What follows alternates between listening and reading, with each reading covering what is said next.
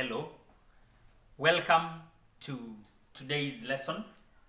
Before I introduce the topic, I would like to request you kindly subscribe to our channel, Shifting Grades. Continue sharing our links to many people so that they may also be blessed through our teaching. Now, today we are doing a physics lesson and the topic today is pressure. I know the word pressure is not new to anybody. Actually, most of us, we've encountered this word. You've heard people talk of blood pressure. You've heard people talk of pressure in liquids. And pressure has been mentioned and applied in daily lives. I don't know whether you've ever asked yourself, why does it happen that when someone is walking on a wet ground with high-heeled shoes, then the shoes make holes on the ground, unlike when the same person is using flat shoes? Or else, when I place a pin against a board and the pin is very sharp, it penetrates the board, unlike when the pin is blunt. So some of these observations are going to help us understand the concepts behind pressure. Therefore, when you observe these things generally, you understand that whenever a force is applied on a given area, then there is an impact or something happens. And that result, which occurs when force acts on a given area, is what we are calling pressure. Therefore, generally, the definition of pressure is force acting perpendicular per unit area. Therefore, if some force is applied perpendicularly per unit area, then pressure is caused. And we can abbreviate pressure with capital P, and we say that now mathematically pressure can be expressed as force, capital F, all over A, area. So that is the definition of pressure. We know that force is, the unit of force is the Newton, capital N, and the unit of area is the square meter. And therefore, the SI units of pressure is Newton per meter squared, which can be expressed as Newton per meter squared. We have other units which can be used to record pressure, and they include the Pascal, abbreviated as capital P, small letter a. We also have millimeters of mercury. We also have centimeters of mercury as units of measuring pressure. Therefore, let me take you back again to the definition of pressure. From this mathematical expression of pressure, we can observe that pressure is directly proportional to force, but inversely proportional to area. And therefore, we can note this. We can note that pressure is maximum when area is the least. Therefore, if we compare pressure and area, then we can say that for us to get a big value of pressure, then we need to be having a force acting on a very small area. On the contrary, pressure is minimum when area is the largest or the greatest. Therefore, to summarize these two notes, we can say that pressure maximum is given by the force which is acting divided by area minimum. And also, we have noted that when pressure is minimum, area is maximum. Area is maximum.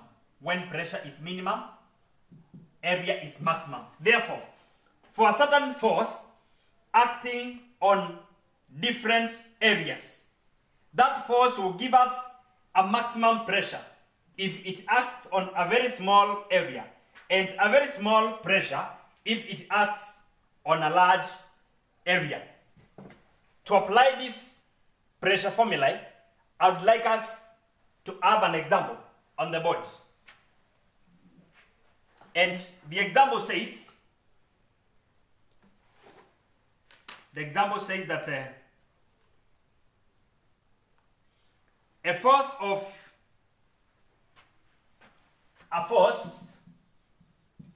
100 newtons is applied. A force of 100 newtons is applied on an area of 100 centimeters squared. On an area of 100 centimeters squared, what is the pressure exerted on the area?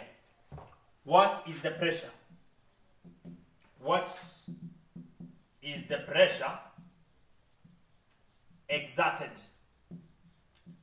on the area? Solution.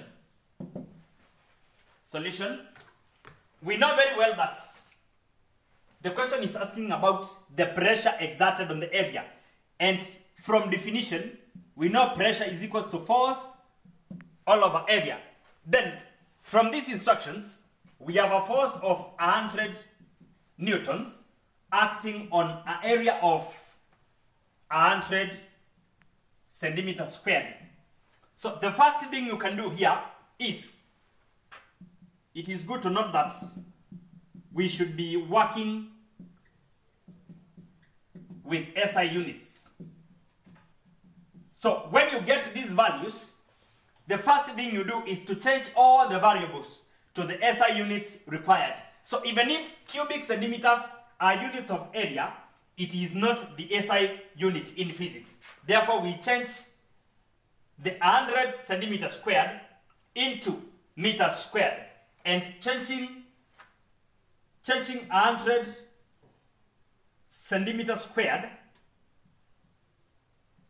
into meters squared, it means we will divide by 1,000.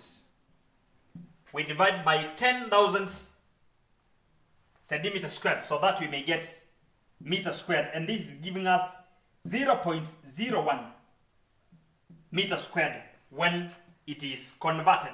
Therefore, now instead of centimeters squared, we are working with area which is now already in SI units, and now we can say that our pressure will be given by a force of 100 newtons divided by an area of 0.01 square meters, and this gives us 10,000 newtons per meter squared. Newton per meter squared. So that is the pressure caused by a force of 100 newtons on an area of 100 square centimeters.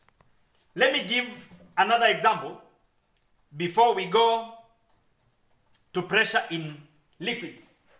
Another example, we are told that a brick measures 20 centimeters by 10 centimeters by 5 centimeters. A brick measures 20 by 10 by 5 centimeters. Then we are told it has a mass of 500 grams. The brick has a mass of 500 grams. Then we are told to find part A, the greatest pressure, and part B, the least pressure exerted by the block on the ground. By the block on the ground. Very fast again, we go to solution of that question. It is good to note that we are having a brick here. Solution. We are having a cuboid here, which is measuring 20 by 10 by 5. So these are the dimensions of the brick. Brick is always in cuboid shape. Therefore, it is measuring 20 by 10 and a height of 5. And we are told now this brick is laid on the ground with the different phases, which means that it causes different pressures depending on the phase which is in contact with the ground.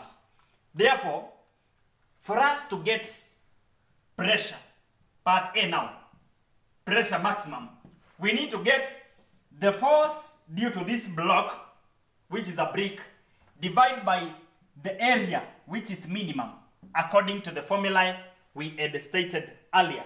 Therefore, we know that force is calculated by mass times gravity, according to the topic of forces, still in book 1. Therefore, we have a mass of 500, which must be divided by 1,000 to make them kilograms, then times gravitational acceleration, which is always 10. Therefore, when you divide this, we get a force of 5 newtons. Therefore, now it is a force of 5 newtons, and it is acting on different areas. Therefore, when we check the faces of this brick, we have a face which measures 20 by 10, that is the base, and also the top. This side measures 10 by 5, and we have another face with the same dimension. Then we have 20 by 5, then another face. Therefore, considering the 6 phases, it is only the face measuring 10 by 5 which will give us the minimum area, so that pressure becomes maximum. Therefore, the area minimum is when we multiply 5 by 10. This is 50 square centimeters, and we can divide by 10,000 again to make them square meters. And when we divide, we will get 0.005 square meters. Therefore, let me finish the question here. To get pressure maximum,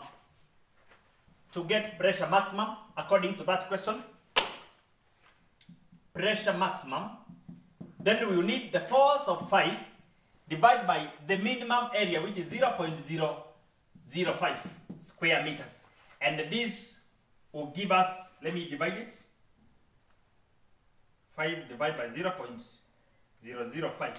This gives us 1,000 newtons per meter squared as the maximum pressure. For us now to get part B, which is asking the minimum pressure, we got to divide the force due to that box by the area, which is maximum, so that pressure becomes minimum. We got to divide with the biggest area. Therefore, now we will get the force is the same because the brick has not changed. Only the face on which it is in contact with the ground has changed, but the brick remains with a force of 5 newtons. Divide by area maximum. Therefore, now considering this shape, the biggest area is the base. which is 20 by 10, 200 square centimeters. And therefore, the 200 square centimeters can be divided by 10,000 to make them SI units. Therefore, this becomes 0.02 square meters. So dividing 5 divided by 0.02, this gives us 250 newtons per meter squared. 250 newtons per meter squared.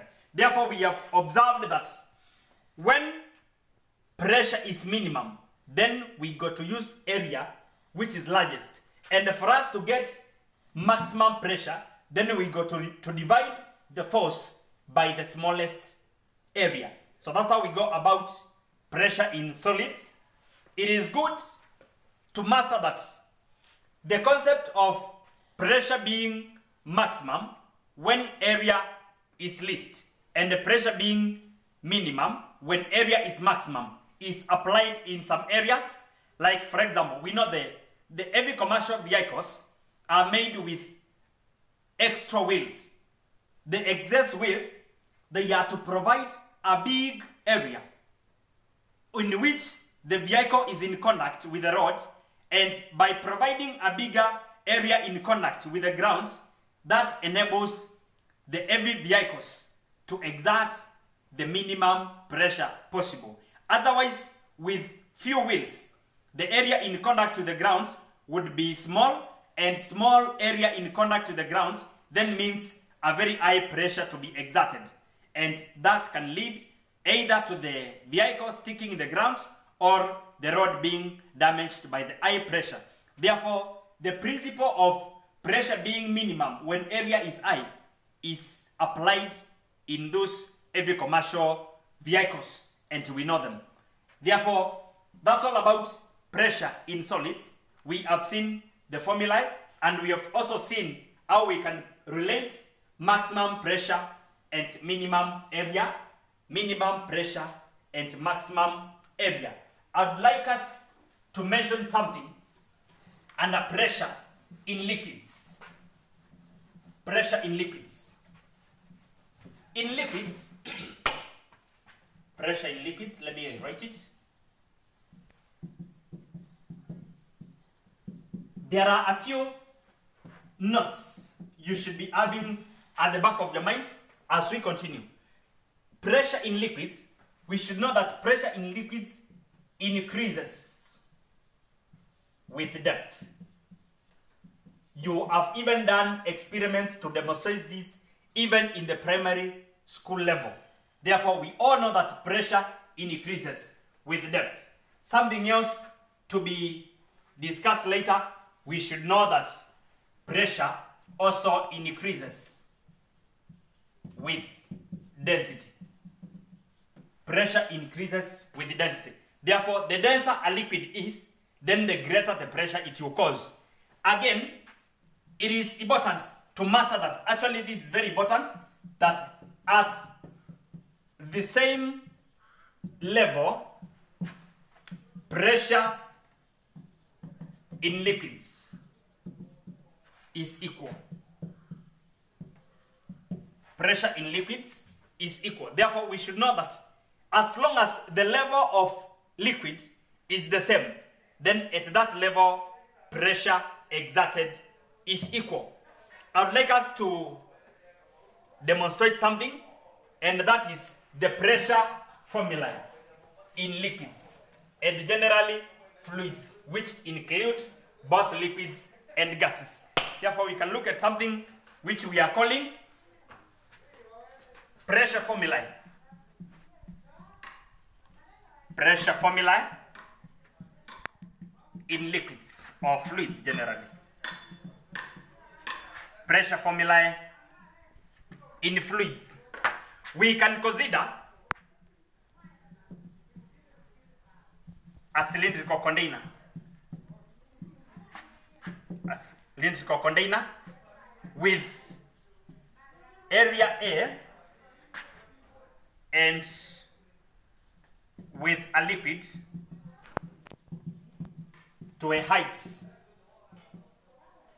H and liquid has a density rho, we can consider that a cylindrical container with a cross-section area. Actually, this should be cross-section area A, with a liquid up to a height of small letter h, and the liquid having a density rho. We know that the symbol rho is the Greek word for density. Therefore, if we now have the container here, which is cylindrical, and we say that it is occupying a liquid. It is occupied by a liquid. It is occupied by a liquid up to a height of small letter h, and the base area is A. The base area is A.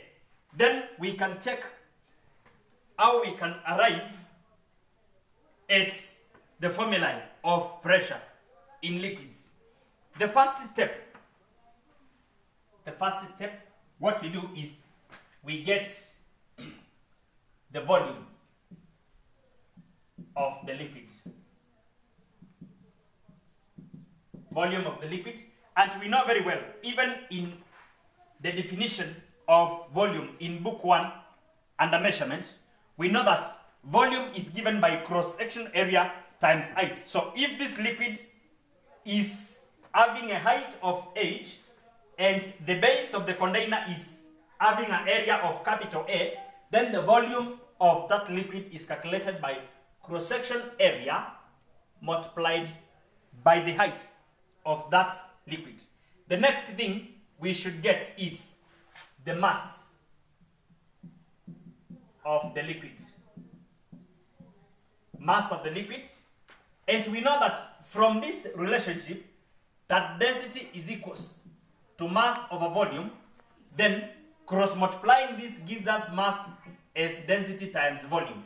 Therefore, for us to get mass of the liquid, we will take the volume, which is already calculated, times density of the liquid.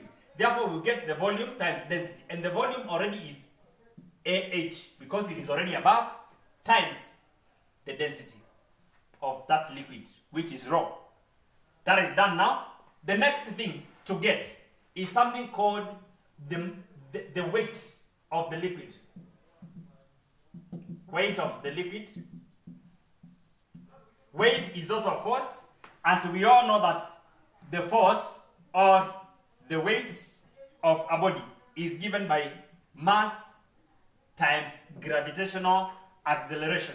Therefore, the weight of the liquid will be given by the mass of that liquid, and the mass is in the previous step. Therefore, AH rho gives us the mass times gravitational acceleration. Therefore, the last step now, for us to get pressure, we apply the definition of pressure. And the definition of pressure is force divided by area. Therefore, the force due to this liquid is its own weight, and it is H times A times rho times gravity. Therefore, we have AH rho G divided by the area, which is still the cross-section area of that container. And therefore, by this step now, area simplifies, and we will have pressure in liquid being given by H, which is the height of the column of that liquid, times G, which is times rho, which is the density of this liquid. Then G is a constant, which is the gravitational acceleration of the earth. Therefore, that is how the pressure formula in liquids is applied at. And we can see that pressure is directly proportional to the height or to the column of the liquid. And again, pressure is directly proportional to rho, which is the density of the liquid. Then we multiply those factors by G, which is a constant, and it is called the gravitational acceleration of the earth. Let me give an example on that, then we continue.